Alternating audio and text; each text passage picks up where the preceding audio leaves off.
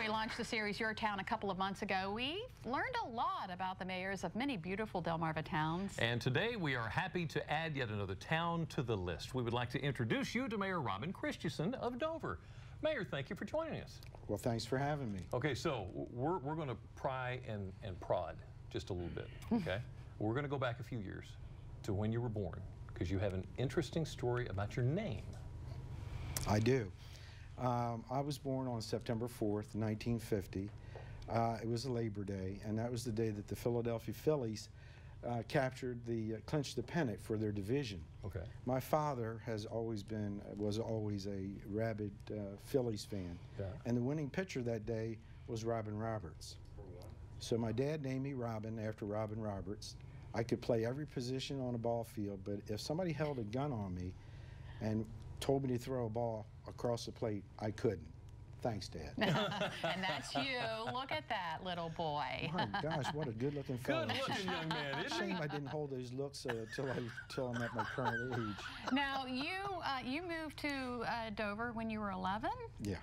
Where were you born? I was born in Ridley Park, Pennsylvania, at Taylor Hospital.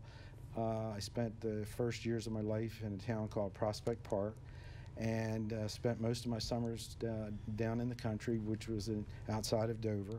And we moved down to the country, and been there ever since. So wow. I'm almost close to being a native. Almost. Yeah. Almost. Close. Just to give you an idea of the type of spirit that drives this man, he has been serving a very long time, including 40 years as a firefighter. As a firefighter. Little League coach. I served 18 years on city council, 11 years as city council president, 41 years as a husband to my lovely wife who just retired after 37 years as a teacher, dad to 5 children and grandfather to 5 grandchildren. Is this the whole family right here? Is that everybody? No. Almost? Missing one. There wouldn't be room for the rest of the folks in the audience if they were all here.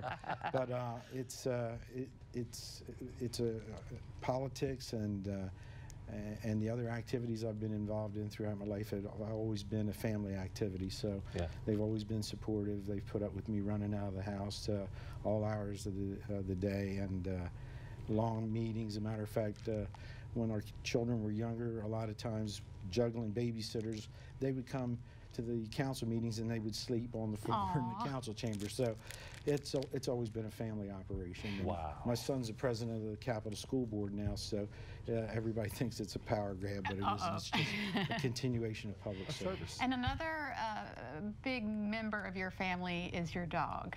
Yes, my dog Bailey.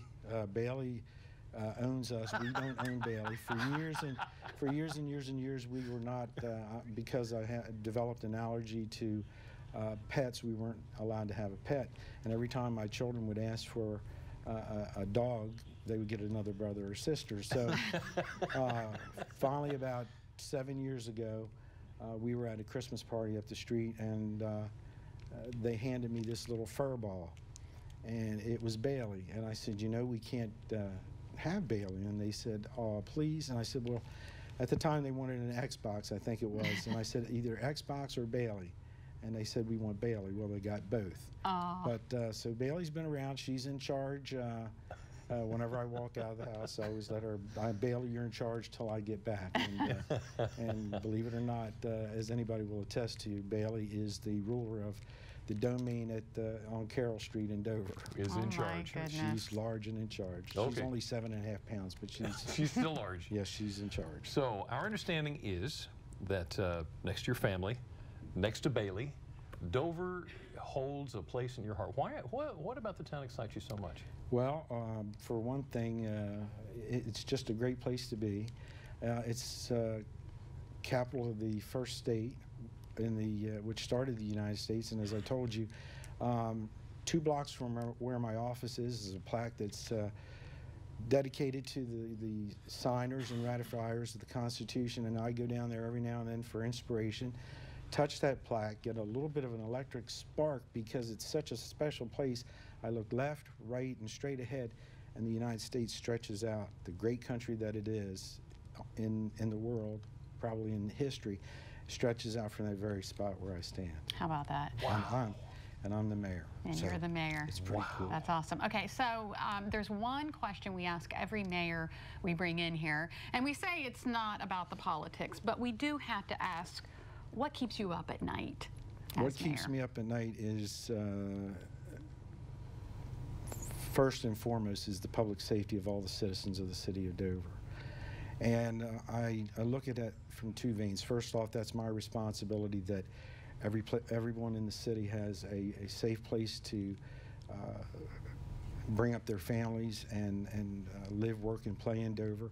And it's also an economic development tool. If Dover's a safe community and it's perceived from the outside world that it's a good place to bring up your families and do business, we're going to create the jobs that our citizens need, not just for today, but for tomorrow. And one of the things that I work on every day is job retention, but also seeking out new employment. But primary job is public safety, making sure 24 hours, 7 days a week, 365 days a year. That falls, I take that personally, and that's my responsibility. Yeah. And Dover has a birthday coming up.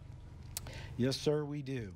Now, everyone will see that our city flag says 1683 on it. Yeah. It's a little bit of a misnomer. I've gotten a couple rather heated discussions, as I am known to do, discussing with people that 1683 was the year that James II ceded to William Penn the permission to have the state of Pennsylvania, the 3 lower counties, of which Dover was the county seat for St. John's, which became Kent County. They laid it out in 1683, but the city of Dover wasn't actually begun to be built until 1717, because it took our planning and inspections department that long to approve all the permits to do so. And our city planner takes offense at that. He just said that on TV. I know. So 2017 is our 300th birthday. We are planning on having a lot of whiz-bang things to go on, because I won't be here for the 350th birthday. I would like to be, to see how this all turns out. So we're going to try to have a heck of a celebration, incorporating all aspects of the community, all the neighborhoods and different things like that. We're fortunate that Dover Air Force Base is going to have an air show. I'm going to be able to take credit for that when the planes fly over and they break out windows when they're flying over, but through the sonic booms. But it will be something that people will remember for years to come, that, you know, the people in 2017 Had a party. Had a party. You have one of your guests who's an integral part in another part of one of the celebrations. Can I mention that? They're going to have the Golden Age of Jazz Festival through the state and the Johnson Victrola Museum, because if it weren't for Victrolas, people wouldn't hear the music that we hear today, because it was a natural evolution. So we are going to have really terrific things. We're going to have fireworks, if the weather cooperates, several times throughout the year, and it's just going to be one heck of a big party. Okay, Mayor, I just want to break in on you and tell you what you've done so far has been terrific. Thank you for sharing. Well, thank you for having me and giving me the opportunity to talk about something that's really meaningful to me personally, along with my family. But we're not done yet. Yeah, this was the easy part. This is the easy part. Yeah. What do you got? Well, you know, I looked at Jake Day when he was here, and Brian Shue when they were here, and they didn't do one thing that I really like to do. And I like to give people mementos of the city of Dover. So here's your official City of Dover. Oh, thank you so much. Thank you. And that is so nice. Here is the City of Dover's 90th birthday coin for the Dover Police Department. Last year they turned 90 years old, serving the community and doing an outstanding job. Mayor, thank you very much. In honor of the Olympics, and I know that you guys didn't participate in any Olympic events other than cornhole. And so far you haven't done too well. So here's official City of Dover gold coin, so you have won some type of gold. Oh my goodness, look at you. Mayor. Okay, here's the deal. Mayor, thank you. We're heading outside to the cornhole boards. We have a few more questions we'll ask you during a game of cornhole confessions. And a little later on, Native American history. Right here on Delmarva, you're going to find out why September is an exciting month to remember and learn about the people who first walked this land that we call home. Delmarva Live, we'll be right back.